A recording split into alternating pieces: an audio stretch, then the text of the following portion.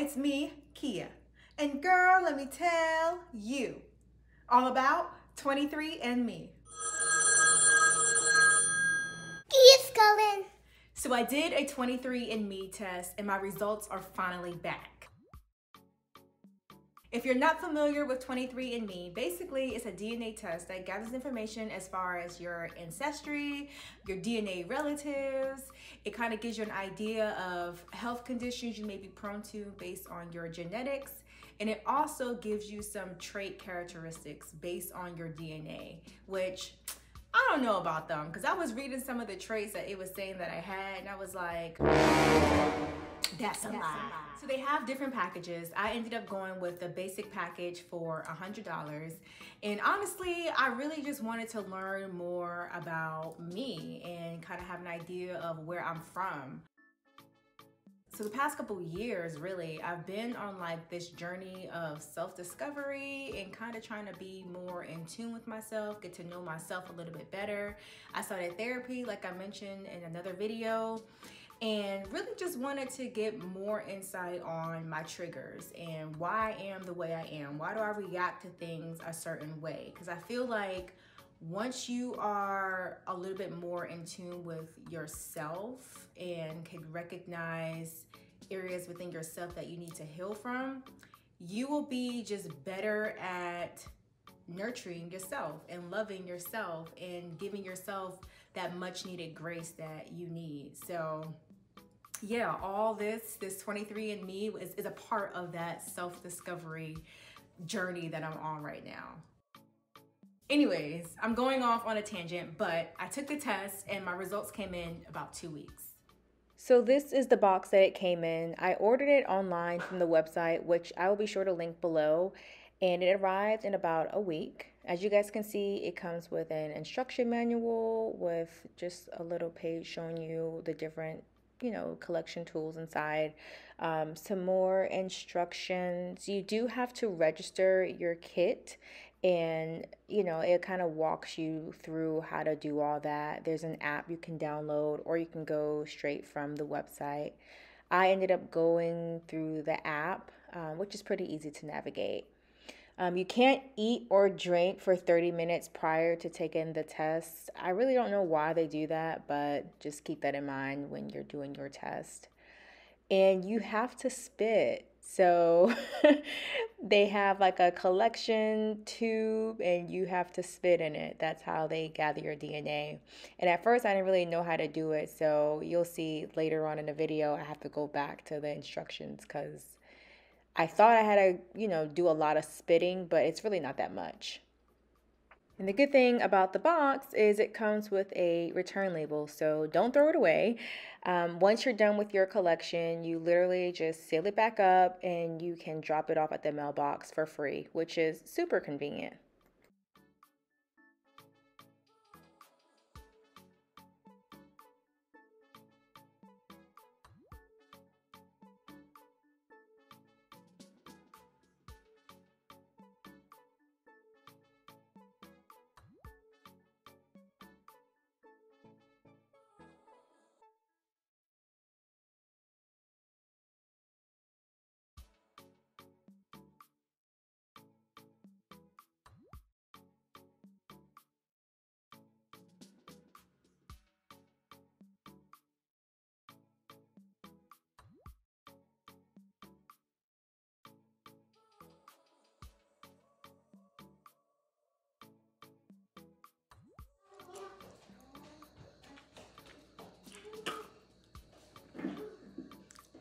I'm like the worst spitter.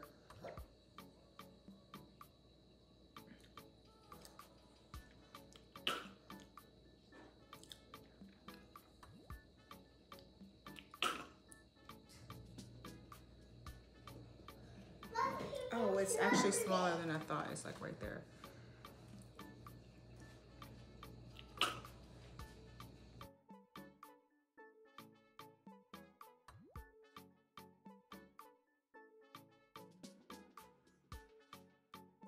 Okay. Oh, shit.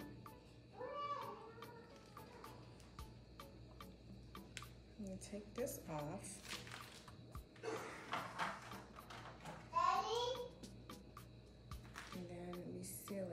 this little thing.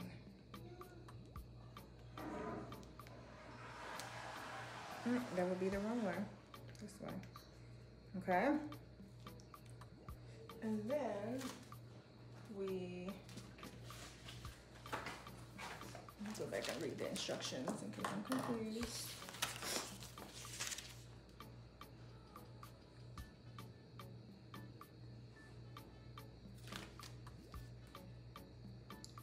Screw on the cap and then, oh, shake the tube for 5 seconds.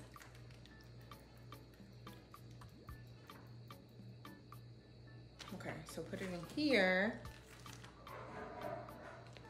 Put it in here.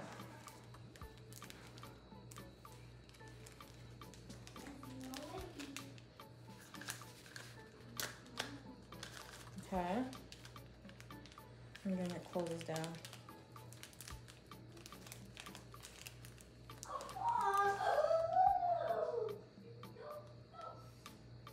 Oh, this comes off. Okay. And then it closes down. Like so.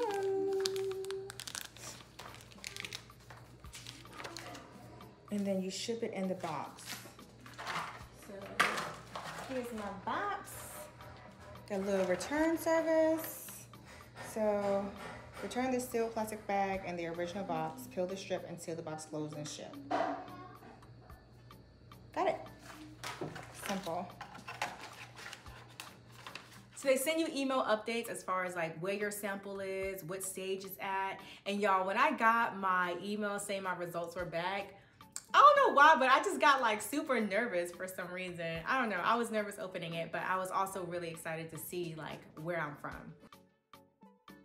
So apparently I am, drum roll please, 76.3 Sub-Saharan African and 19.7% European. So this is my health portal, my ancestry composition, pretty much a breakdown of everything that makes up me. So like I mentioned, Sub-Saharan African, West African, 60.5%, Nigerian, 29%, Ghanaian, Senegambian, broadly West African, Congolese, Angolan. Some of these I don't even know like how to pronounce them clearly. But yeah, and then 19.7% European, Northwestern Europe, and British and Irish. Irish! I'm Irish, y'all! I don't know what kind of accent that was.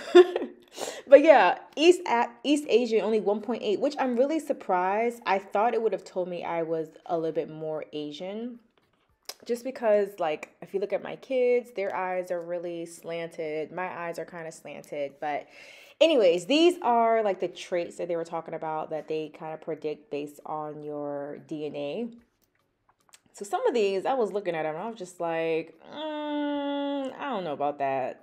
I think there was one. Let me see. Which one was it? But yeah, they literally give you like so many different traits based off of your DNA. Your finger length ratio, like what? The package that I got didn't come with the health data, and honestly, I might go back and upgrade just to see what health conditions I'm prone to based on my DNA. I don't know. We'll see.